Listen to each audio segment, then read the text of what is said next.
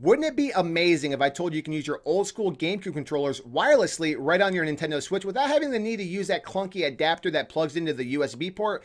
Heck, how about playing all the old school NES games with the NES Classic Edition controller, or better yet, the SNES Classic Edition controllers wirelessly right on your Nintendo Switch? Well, I'm telling you today you can with the 8BitDo GBros adapter. It's absolutely amazing, and today we're going to go ahead and check it out and see how it works. Okay guys, this is the 8BitDo GBros adapter. Now I'm really excited to try this out because I've heard a lot of great things about it. In the box you can see you have an instruction booklet, but does anybody actually read these? Because I do not. Let's go ahead and get that out of here. And then we have this weird strap that has Velcro on it. I don't really know what this is for, so we'll just set this to the side. And then as you can see, we do have a USB cord because you can actually use this on your computer as well. We will only be looking at the Switch today because as you can tell by the color of this thing, it really is inspired by the GameCube. So it's mainly probably used for the Switch, but you can use it on the computer. It's really lightweight, as you guys can see. So here's the buttons. The yellow button here to the right is how you will sync it to the Switch. This switch here, you can switch it from S to W, so you can use it for your Switch or Windows, whatever you want. One of these buttons will do a screenshot, and the other one will go to the home menu. So it's really lightweight, so I suspect there's probably no batteries here, which is a shame. Yep, no batteries at all. So you are going to need your own AA battery. So it's kind of a shame because usually when there's no built-in battery, they at least give you some batteries with it, and they do not. So you are going to need your own AA battery, so do keep that in mind. Go ahead and just pop these in real quick, and then we'll start testing this bad boy out. I'm really excited, guys, because I mean, I'm almost more excited that I can use my NES Classic controllers and my SNES Classic controllers because, you know, as of right now, I don't have any for the Switch. So you can use the GameCube controllers. Like I said, you can use the Super Nintendo controllers and the NES controllers if you have an NES or Super NES Classic Edition. But you do need the Pro controller to turn this on, or you have to get up and turn it on, but you are going to have to control it with a different controller to get this set up because you cannot turn this on with this adapter. So let's just go into the settings real quick and I'll show you how you can set this up. You want to go ahead and change the grip. And then what you want to do is hit the red button here. It will start flashing. Then you hold in the yellow button for a couple seconds, and then it'll start blinking. And just in a few moments, you will see it connect, hopefully. There it is. Okay, so we are now connected, so that's awesome. So now let's see how this works. We're going to just plug in a controller here just to see if it just starts working right away or there's something else we need to do. I don't know. So we're going to plug in our GameCube controller. And let's see what happens here. Let's see. So yeah, it's working. That's cool. So we're off to a good start. So this is awesome. So it's kind of like just plug and play once you get it all synced up. So we are going to go ahead and load up some Smash Brothers just to see, you know, if there's any input lag or anything like that, because I know a lot of people are probably going to want to buy this so they can play with their GameCube controllers in Smash Brothers, because this thing's only like $20, so it's really, really cheap. And you don't need to buy that clunky adapter that plugged in the USB port. You can actually sit on your couch and be far away from your television with this thing. As you can see, this thing serves a different, different purposes. You can take a screenshot right there, or you can press the red button and go back to the home menu, which is always nice. So you still have those options, so that's really cool. You're not really limited. The buttons are on the adapter itself, so that's cool.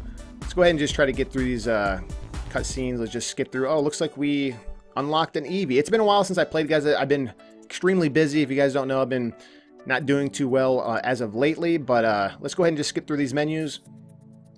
And all right, let's go ahead and try this out. We're just going to do a regular Smash battle. I'm not going to spend too much time with it. I just want to test out the input lag, if there's any at all. Hopefully there's none. If there's no input lag, this is a pretty amazing product. I'm not going to lie. All right, let's just load up a match here. So far, everything seems to be working just fine, but we are not going to know until we actually start fighting, so let's see. I'm not the greatest, guys. I haven't been practicing too much of Smash Brothers, so forgive me if I'm not that great, but I will be honest and let you know if there's any input lag at all. So far, so good. It doesn't feels pretty good. I don't notice anything at all. Feels really good. I'm just impressed that the rumble is still just as good. So this, basically you are playing with the GameCube controller because you are, and now you can do it wirelessly.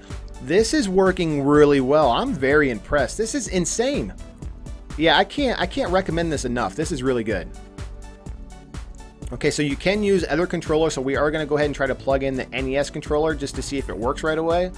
And as you can see, let's see. Boom, we're in business. It's working, so that's awesome. So I wonder if you can just unplug this and just plug in the SNES controller and it's going to work right away, or do you have to resync it? So let's find out. So we're going to plug in the Super Nintendo controller and let's see, is it going to work?